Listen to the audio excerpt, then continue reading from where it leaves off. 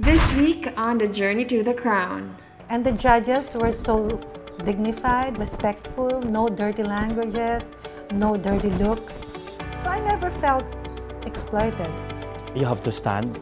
If you were given the chance to live forever, would you choose to? This is it, so yeah. Okay.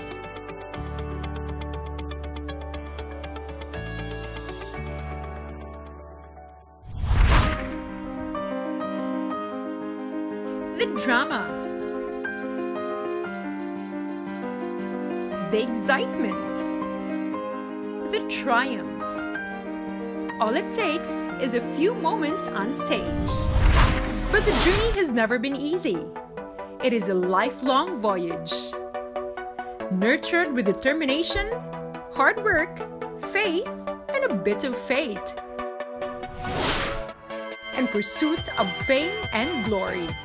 Let us relive the once-in-a-lifetime experience of Filipina beauty queens. This is the Journey to the Crown, a celebration of beauty.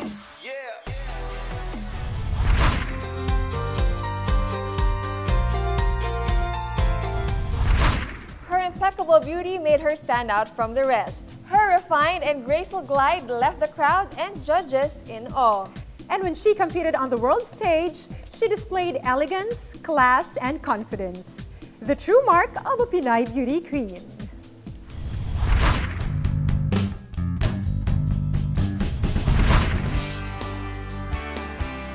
She has the looks that would have taken showbiz by storm, but she chose to stay away from fame and led an uncomplicated and happy life. Hello everyone! Today it's my privilege to interview our very first Miss Photogenic Awardee, Binibining Filipina's Universe 1971, Miss Vida Doria. Hi Miss Vida! Hi Shamsi. How are you? Very fine. Okay, it's been a long time since your stint in Binibining Filipinas Yes. and Miss Universe. So, how has life changed? Not much. Well, only the age changed, but life basically is the same. So, what keeps you busy right now? Oh, I've been painting for 11 years. Yes, we can see all your Yes. paintings here. Yes, it's oil on canvas. When did this passion in painting started? 11 years ago. That was when my mom passed away and my brother, and I felt so kind of sad. Yeah. The very first brush stroke on canvas, I never stopped after that. I stopped painting after that. But aside from painting, you're also into fashion. Yeah, but I gave it to my daughter about 2 years ago, and she's the full owner. It's already hers, and I have more time doing To the paint. painting. So after your pageant, most of the girls would usually enter show business. Yeah. But you chose a different path. Yes. Why is You that? know, after the pageant, I went back to UP to finish my thesis. And then after that, I got married, went into business, and raised a family of 4 children. Was it deliberate to really shy away from the limelight? Well, I find the limelight kind of taxing. You have to dress up, you have to put makeup, and I was also invited to join to make a movie by the late FPJ. Wow, leading lady. Yes, but I don't know how to act. I cannot be someone else other than myself. And so I said maybe it's not really for me. So let's go back to your college days in Okay, UP. yes. Am I right? You joined street demonstrations while still in school? Yes. What were you fighting for back Yeah, then? I did that because I had a lot of classmates who were incarcerated, and some of them even got killed. So I felt I have to be counted. And also, I felt something's really wrong. And I attended symposia in the UP, and I even met Ben Cervantes, and he was the one who asked me to join Binibining Filipinas. Wow, so Yeah. what made you join? I never ever dreamt of becoming a beauty queen. I did join Curiosity, and I decided to give it a try. But of But you course, won thank the God, crown. I won the crown for Miss Universe. Was there any degree of conflict between your ideals as an activist and of course being a beauty queen? Well, at that time, I think the issue was exploitation. And I never felt, ever felt exploited at all. And the judges were so dignified, respectful, no dirty languages, no dirty looks. So I never felt exploited. So you were only planning for a runner-up finish, but you Yeah. won the crown, Yes. and you represented the country in Florida Yes, for Miss Miss Universe, Yes, yes. and you won Miss Photogenic. Yeah. How did that feel? Well, it was more than what I expected because I said, I just have to finish this because it's a commitment. My boyfriend was waiting for me in the Philippines. But winning Miss Philippines for the very first time in the Miss Universe was a great honor. And I was very happy. Yes. Yeah, I was You brought very pride to happy. the country at that year. And what are your fondest memories of Miss Universe? The very first time I rode a Pan Am Boeing 747 and first class at that. And then when we reached the States in LA, we were billeted in Hilton, Hollywood. So those are from UP, you know, the lifestyle in UP.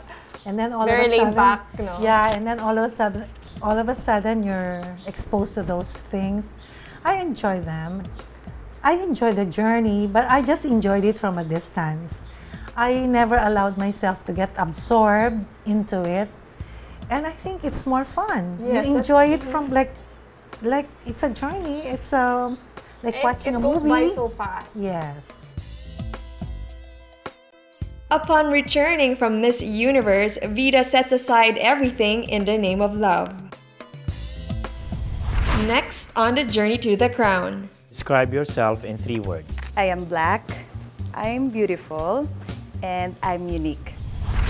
Which country has the most number of Miss Photogenic Award? Find out when we return.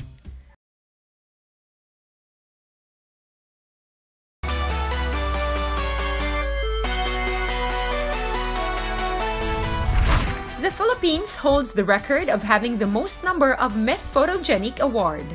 It has won 7 trophies, courtesy of Vida Doria, Margie Moran, Eileen Damiles, Abigail Arenas, Giona Cabrera, Lia Andrea Ramos, and Ana Teresa Licaros.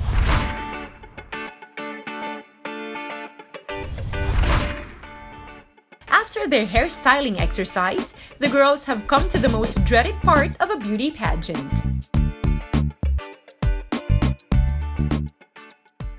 Okay, good evening, girls. Good evening. Usually, people say that this is the most feared portion of the pageant. I really do not understand why people fear this portion. I've always told our girls that this is the easiest part. So what is important here is to get prepared or to be prepared for any type of question. So that's what I'm going to teach you now. So we come to the rules of the question and answer. The first thing that you have to remember is that a question and answer, and that answer to the question would always involve 2 facets. Number 1 is that the form, meaning how you answer, your delivery of the answer. Number 2, the substance of the answer, what you say. Now, guess what matters more in pageants? For me, it's both. In pageants, both the form and the substance matter. The problem is, given the setting of a question and answer portion, like you have 30 seconds to respond or 45 seconds to respond to the question, if the 2 cannot go together, you prioritize the form. Number 2 is that you always have to remember also that the substance also matters, meaning that at the very least you have something to say about the topic. Number 3 is that you have to remember that you are still performing on stage, so you have to maintain that grace under pressure. And number 4 is that you have to connect to the audience. You have to connect to the organizers of the pageant, and most of all, you have to connect to the judges. Okay, so we're clear with that? Yes. Now we'll have some questions to answer. Okay? You have to stand. So I will assume the role of a host, and let's imagine that there are judges here. If you were given the chance to live forever, Would you choose to? If I were given the chance to live forever, I would have to choose not to. I think that the beauty of life lies in its temporary season because of it. So yeah. Okay, remember in pageants, all you have to do is to be confident with what you're saying. Remember the form and substance of problem. So your answer must be fluid. So do not say or do not appear tentative. Just go direct your answer and whatever's in your mind, you express it. So that's the way to do it. Pril, this is your question. Describe yourself in 3 words. I will describe myself in 3 words that I am black, I'm beautiful, and I'm unique. Because for me, having a black skin is never an hindrance in joining pageants. So for me, I am unique and I am beautiful. Always assume that in every question, there would always be a why. Because if you don't do that, then it's a wasted opportunity. Your answers may not have to be that long, but also cannot be that short. What is the biggest problem of the country today, and what can you do to help solve it? I believe that one of the biggest problems of our country today is the drug problem. And I am delighted that our president is doing a courageous act on solving this problem. Therefore, if I win this pageant, I will have the influence to encourage our country to unite and do our part in helping achieve a better Philippines. For questions like this, if you are asked about a social issue or if you are asked about a problem, my tip is that you have to offer a solution, even if the question does not call for a solution. So girls, I hope you've learned much from the session. I hope you will work hard and do your assignment. So read and practice. So instead of gossiping, just practice answering questions with your friends and family. Practice makes perfect. Don't forget that. Thank you. Thank you. Thank you. You're welcome. Next week, Rihanna, April, and Karina find their best overall look. When we come back.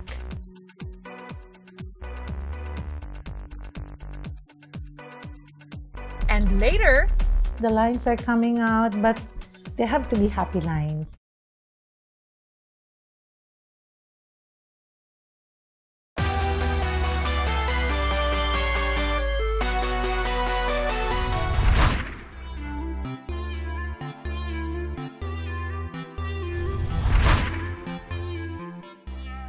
this fan goes out of his way to support Filipina candidates.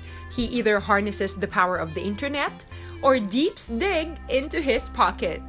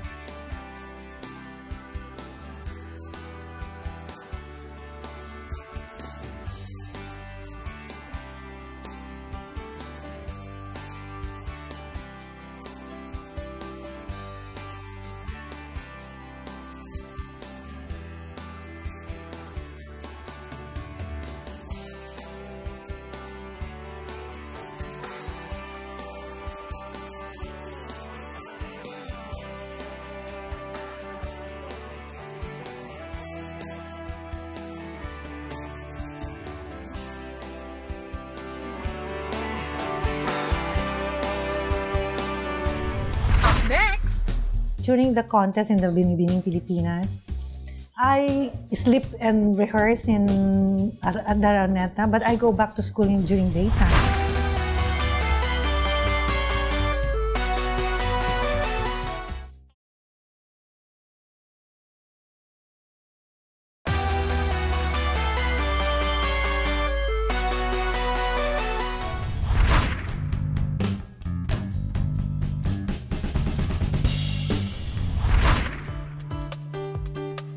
After coming home with a Miss Photogenic trophy, Vida seemed to have her plans in place.